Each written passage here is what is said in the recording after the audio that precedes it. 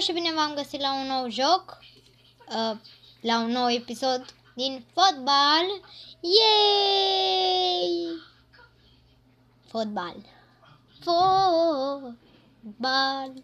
Monica știe fotbal. Deci nici nu știți cum mă bălânță eu acum pe scaun. Nici nu trebuie să știți. Vreau un caracter care să aibă aproape toate egale. Asta are aproape toate egale. Bun, start. Așa. Să începem. Nu, bă! Nu! Ce te crezi mare și tare, negrule, ha? Ești negru și urât. Na, că ți-am dat un gol. Ha! Na, mănâncă asta. Să vezi tu ce rău. Na. Mănâncă asta. Să știi. Asta e. Asta ești tu, bă. Bă, ăsta ești tu. Na.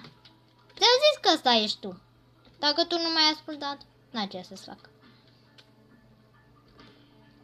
Bun, mergem în forță. Oh, nu! Yay! Din câte am înțeles de la voi, jocul o să vă face să râdeți, așa că o să fiu cât mai plină de energie, mai ales după școală. Avem o zi lungă la școală, da. 5 ore. Până acum 4 nu ne ajungea. Acum mai avem și franceză pe lângă engleză. Pe lângă engleză eu mă descurc mai bine. Na, că ți-am dat un gol. Mă descurc mult mai bine decât la engleză. Nu știu, pentru voi ce este mai ușor? Franceza sau engleza? Știu că unii mai sunt și de clase mici.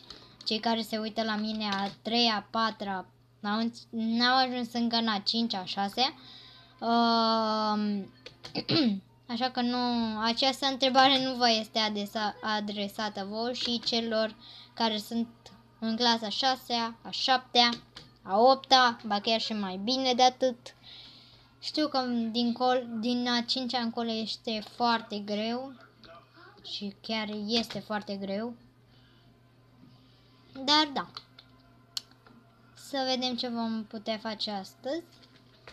Uite, mă, zici că are jucăria lui acolo.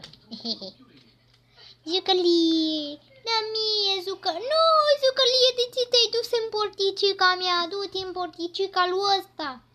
Lui cap mare, al lui ăsta. Capul mare al lui. Na, frate! Nimeni nu o învinge pe Monica la acest joc. Nimeni! Nu! Bă, bădăranule care ești, vino încoa să te junghinesc un pic. Vino încoace, bă. Tu te crezi mare și tare, Cumva ești nou pe aici? Nu știi regulile ca Monica? Nu pierde niciodată, da? Acum le știi. Da, Monica nu pierde. Da. Na, ți-am zis eu. Na, îți arăt piciorul. Ca așa trebuie. Piciorul e de tine, nu mâna sau capul. Nu. Piciorul e de tine, nu capul. Că tu n-ai căpățână. Nu gândești măcar un pic. Bă, te omor, bă. Eram ca să te căpățești că uite, te fac ca o minge și te lovesc cu piciorul în cap. Până ce dau goluri. Hai, minge.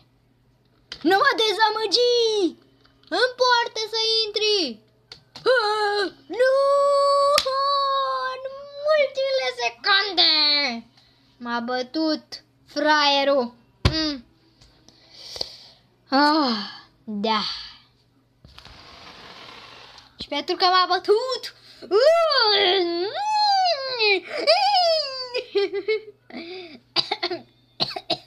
Am răgușit, nu mai am voce, ajutor!